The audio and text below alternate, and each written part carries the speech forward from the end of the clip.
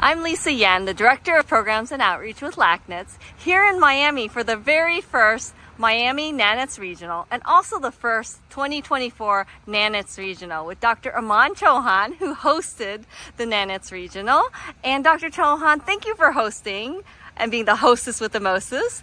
And I'd love to hear from you. What are you most excited about right now in the field of neuroendocrine tumors?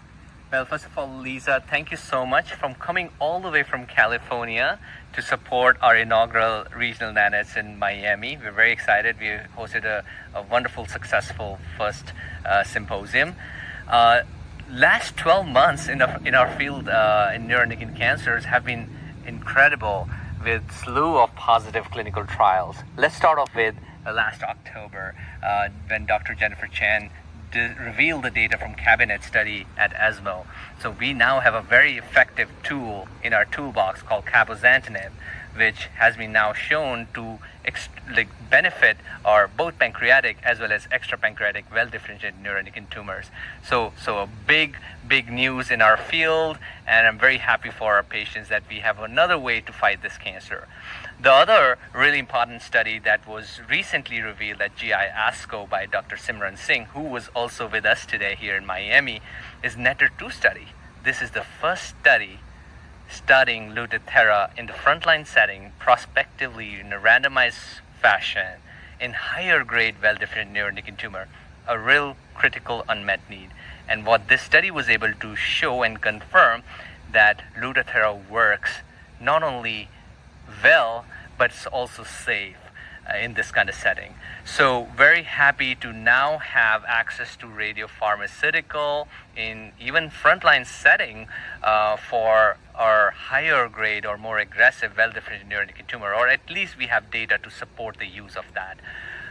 Last but not the least, for our well-differentiated neuroendocrine tumor patients, one of the things that I often hear from our patients, carcinoid syndrome patients, is that they like the drug sandostatin and lanreotide, very pivotal and important drugs how we manage carcinoid syndrome, but what they don't like is injections, getting injected every month, which unfortunately, of course, I personally don't like getting injected by needles.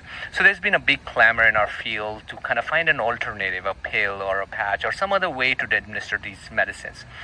So Crinetics designed the drug, which is a pill or an oral somatostatin analog called paltusotine, and was tested in a phase 2 study.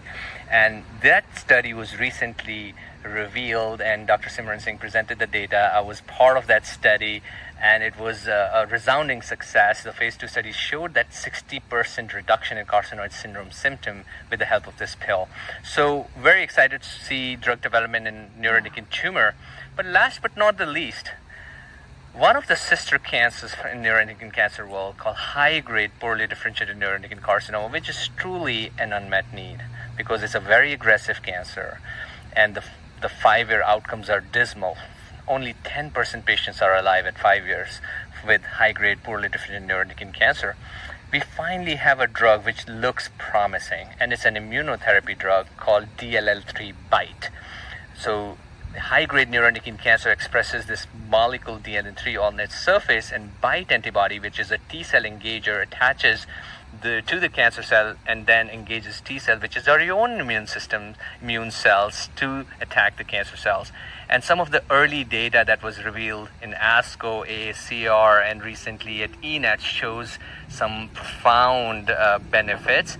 So we are eagerly waiting to see that story unfold in larger randomized study, but definitely very positive news for our high-grade neuroendocrine cancer patients. So as you can see, a lot of really good things happening, and we look for even better things in 2024. Wow, that's exciting. 3 positive trials in 12 months and more on the horizon, and all using different mechanisms and targeting different parts of living with the disease. Thank you for your dedication and hard work. Congratulations on a successful NANETS Regional, and we look forward to hearing more. Thank you. Zebra out.